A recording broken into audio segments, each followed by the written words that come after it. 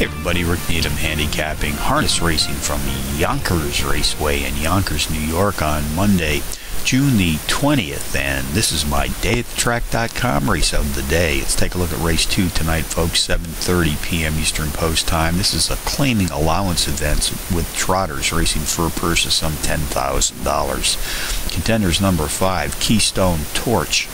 Number 7, Keystone Titan. A couple of Pennsylvania breds racing here tonight.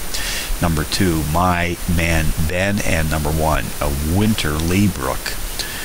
Number 5, Keystone Torch, is both the overall speed and pace profile leader in this trotting field tonight. Has hit the board in power run fashion each of his last 3 starts, winning twice in this recent streak of racing consistency. Number 7, Keystone Titan, a 5-to-1 shot, comes off a power run win in his last start. Race 2 summary: number 5, Keystone Torch, tops the contenders list, which also includes number 7, Keystone Titan, number 2, My Man Ben, and number 1, Winter Leebrook. That's 5-7-2-1 in the second from Yonkers. A couple of Yonkers long shots for you to think about tonight. Race 7, number 2, Amesbury, a 4-to-1 shot, qualifies as a Trackmaster Plus Power Pony, is the overall speed and pace profile leader in this trotting field tonight.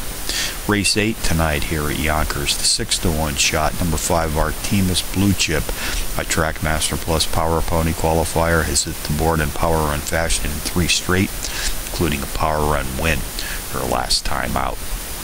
So from Yonkers Raceway on a Monday night, Rick Needham for dayatthetrack.com, reminding you as always to please bet with your head, not over it.